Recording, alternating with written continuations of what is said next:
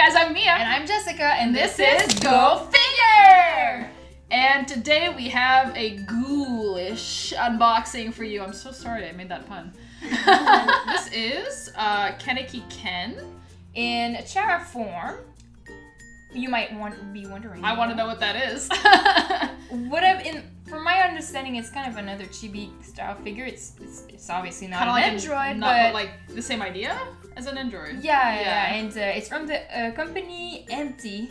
So yeah. Well, let's just hope there's something in the box, right? The box, as we were saying in the haul, is very like sexy and like cool and classic. It's like minimalist, you know. And here is the authentic sticker, if you're wondering. And I know, guys, a bunch of you were saying like, oh, the Kagune is gonna, sometimes it comes broken and stuff, and I'm super scared of that. And that's like the best part. Yeah, I know. And so let's such a just freaking hope it's not broken. But if it is, I think the company is like nice enough to send you a replacement. But taking the risk, taking the plunge. I'm just like so tense for you.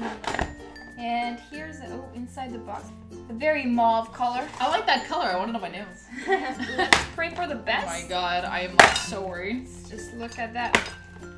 Okay. I'll take that away. It looks okay. It looks okay. Ah! I'm not touching it. Yay! Oh, yes!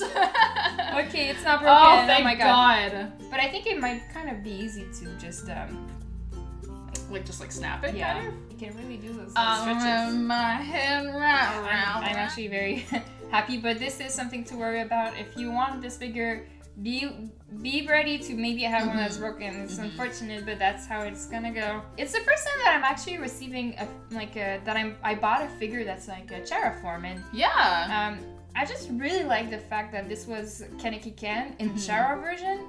Like, it's kind of cute. Oh my god! An android of him?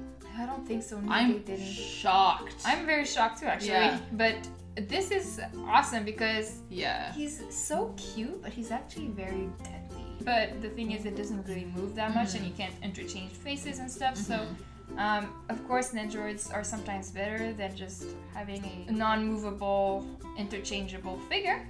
But anyways, this is such a cute figure, and it's a good thing that I actually like the face and I like the clothes because I don't want to change it. A really nice face. I like that it's black, I like it. And that, you know, just the style of the base really goes well with the figure. It's simple, but it's kind of dramatic. And if you look at the Kagune in the back, you can see that it was like really individually glued on. That's maybe why it broke.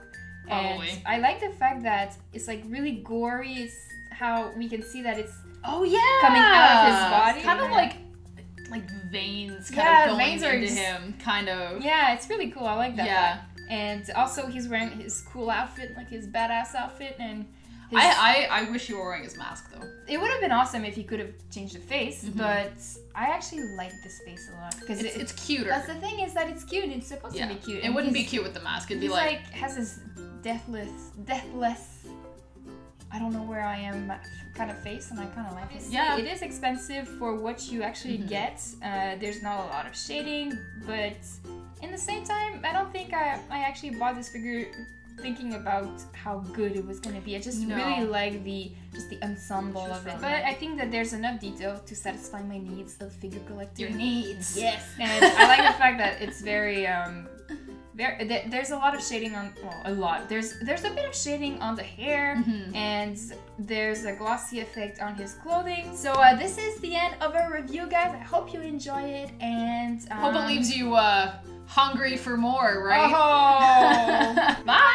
教えて教えてよその仕組みを僕の中に誰がいるの壊れた僕なんてさ息を止めてほどけないもんほどけないよ真実さえフリーズ壊せる壊せない震える震えないあなたを見つけて揺れた歪んだ世界にだんだん僕は透き通って見えくなって見つけないで僕のこと